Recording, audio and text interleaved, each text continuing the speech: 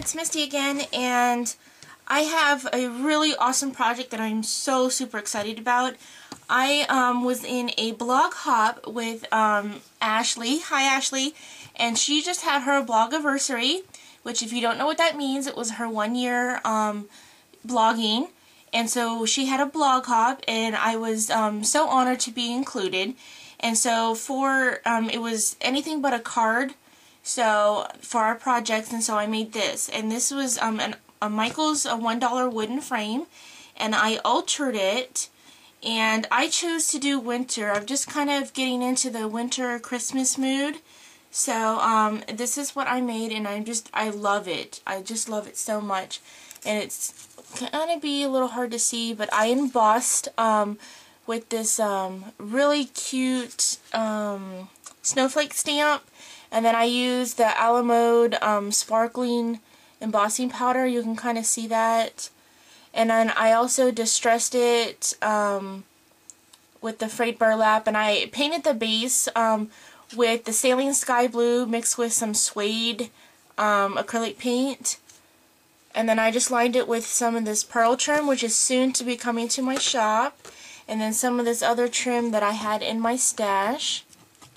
And then I made this really gorgeous bouquet. I just love these flowers. These are I Am Roses, and I just love this flower. And I painted it with, I think I actually used Perfect Pearl. And then for here, I used the Forget Me Nots on the Blues by Lindy Stamp Gang, and it's the Starburst spray. And then on these cute little flowers here, I used some purple, which I can't remember the name of it. I'm sorry, but it's Lindy Stamp Gang. And then I used some of these wheat acrylic sprays that I also carry in my shop. And then I used a little acrylic flower that I carry in my shop, and then some cute little I Am Roses rose buds. And then for the leaves, I didn't do anything to the leaves. They actually came like this in the From Recollections. And if you can see this little like swirl flourish in the background there, it's actually a holly leaf stamp, and I believe it is by Hero Arts.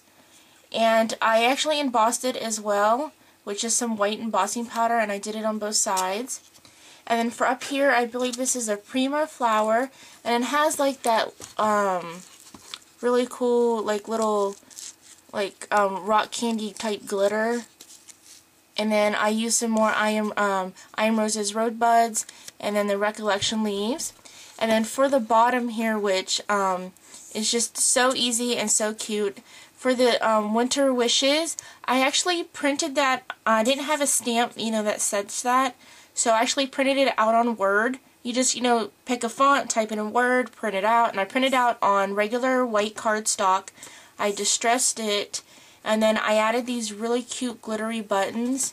And there's a snowflake, and then there's this cute tree, and these, I believe, are the Jesse James Dress It Up buttons that you can get at Michael's, Hobby Lobby, and Joann's might carry a few. But I think I got these at Hobby Lobby in the Christmas craft section. So you guys, that's my frame. And then for the background, I don't have a picture yet I wanted to put in there, so I just used some DCWV luxury max stamp paper. And so that's pretty much it. And it actually sits up. It has a little dowel that goes into the back for it to sit up. And these micro frames don't come with glass, but you can definitely like put some acetate in there, or if you do buy a little glass thing, you can put it in there as well. So you guys, I hope you enjoyed this, and remember, these are only $1 at Michael's, and you can do so much with them. So you guys have a wonderful, happy holidays, and I will see you later. Bye.